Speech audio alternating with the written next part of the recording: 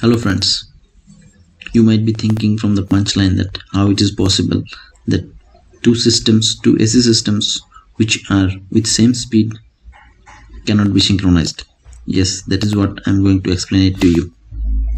First, I will explain what is synchronization. When two AC systems we mutually connect each other, then we call it synchronization. What are the ways that we can connect two AC systems to each other? There are three methods explained here. First, the dark lamp method, then two bright one dark lamp method, and the other one is synchronized method. So the first two, the three dark lamp method or two bright and one dark lamp method, these two are generally used in college labs, and the synchronized method are generally being practiced by the operators in control. So what the dark lamp method is? So from the college we have been taught the dark lamp method or the bright lamp method. In dark lamp method, the same phases of the two different systems are being compared, and in bright lamp method the different phases of the two different systems are being compared, and when we get the favorable situation, then we connect both the systems. I am not going to explain too much about this method, so let us go to the next. Now, what this synchronized method is? Synchronized method is a method of synchronization which is practiced by the operators in the control room. Suppose there is a generator G1 or series of generators which are connected to some load in a system. Now there is another generator, that is G2, which is incoming generator, that is going to be synchronized to the system. So how that is being synchronized to the system? We connect a synchronized across the existing system and the incoming system between the same phases. Now through the synchronized we basically compare the voltages of the existing and the incoming generator, then the frequency of the existing and the incoming generator, and also the phase angle difference between the same phases. That way we compare all these parameters, frequency, voltage, and the angle difference between the same phases.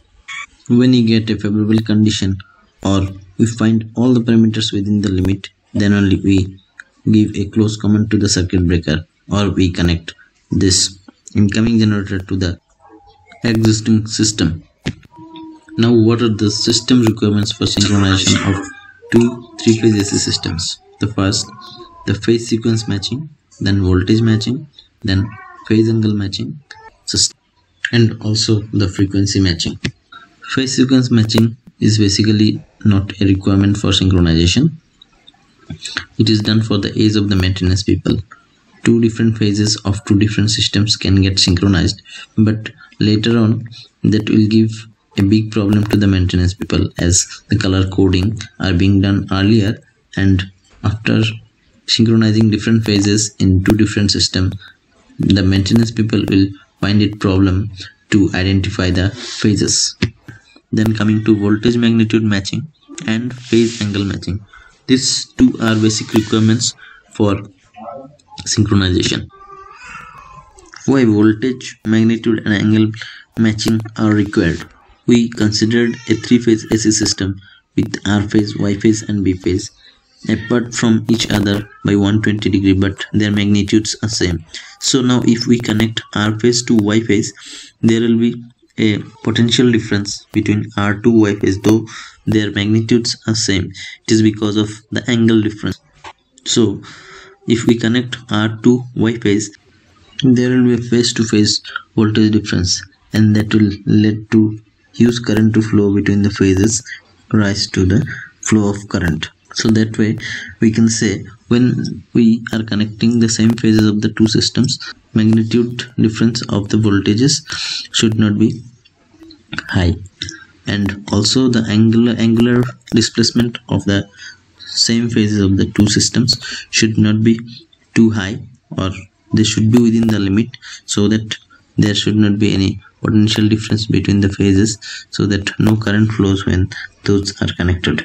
Now going back, whether this frequency matching is required for synchronization or not. From college itself, we have been taught that frequency of two systems are required to be equal for synchronization, but that statement is wrong. How it is wrong, that I'll show now. Here I have shown two different systems with same frequency or speed. So if we compare the same phase voltages, we can see there is a angular difference of 25 to 30 degree, and that angular difference is maintained throughout.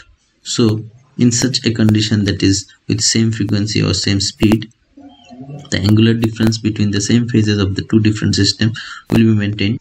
So here we will never find a overlapping zone or a permissible limit to connect both the system together.